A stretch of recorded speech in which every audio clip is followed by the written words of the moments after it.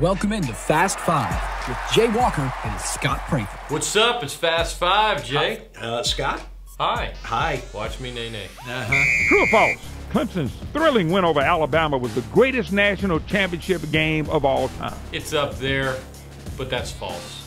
USC, Texas is the greatest college football game ever played, not just national championship. And that would be almost correct. No, it's true. And it's true because you had the underdog come from behind in the fourth quarter, then win it with 1 second left. Really doesn't get more exciting. Battle round. Was Alabama overhyped? No, Alabama is a great football team. They just got beat. It happens. The team that was underhyped is the story here. Alabama wasn't overhyped, like Jay said. Clemson was underhyped. They were overlooked. They were being called a fraud, or as Dabo Swinney said, they called us a fraud. A fraud. A fraud.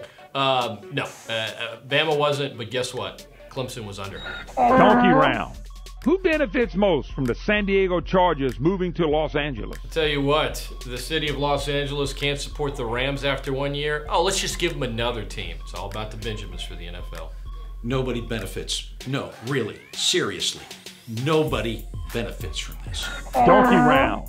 Will Bryce Washington lead the NCAA in double-doubles this year? Yes. You know, as Bob Marlin said on his show last night, the rebounds are going to be there every night. As long as he scores, he'll get them.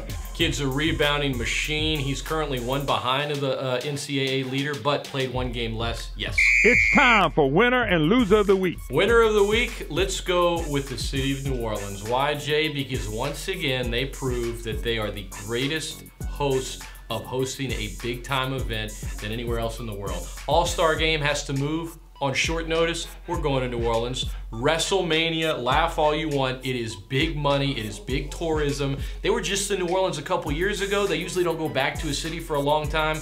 They're going back this April. No doubt, best host city of big sporting events, New Orleans. The loser of the week, how about the city of Las Vegas, particularly the Vegas sports books? Worst case scenario, Clemson won outright. Check. They covered. Check. And the over Check, happened. please.